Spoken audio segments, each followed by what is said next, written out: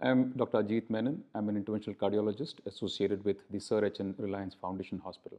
At this hospital, we basically deal with a lot of critical cardiac patients, and what we do is we give decisive and prompt treatment to all these patients who come to a hospital in search of treatment. We have an ongoing program where we deal with acute heart attacks very promptly and well within the design guidelines that we have in terms of timely management of heart attacks. We also have an extremely good and ongoing program in interventional cardiology and in structural heart disease. And we have a state-of-the-art Cath lab where we deal with a lot of complex coronary heart diseases and also structural heart diseases like valvular and other such procedures that come in our way.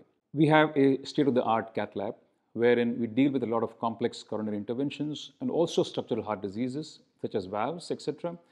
And we also deal with a lot of pediatric interventions with our pediatric cardiologists involved in the same. We deal with a lot of complex coronary heart disease, and while treating these complex coronary procedures, we have the help of using various modalities of intervention such as the rotablator, the excimer laser, the intravascular lithotripsy balloons, which are all available in-house in this hospital.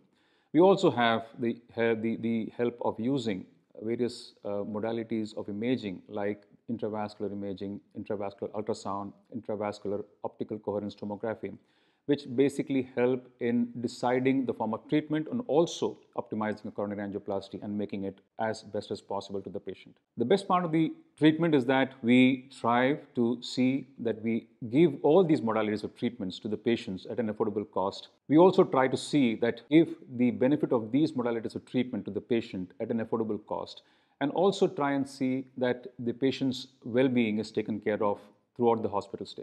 We have an extremely good department and an extremely great backup in the ICU and in the anesthesia team, which helps us perform our duties in a much better fashion.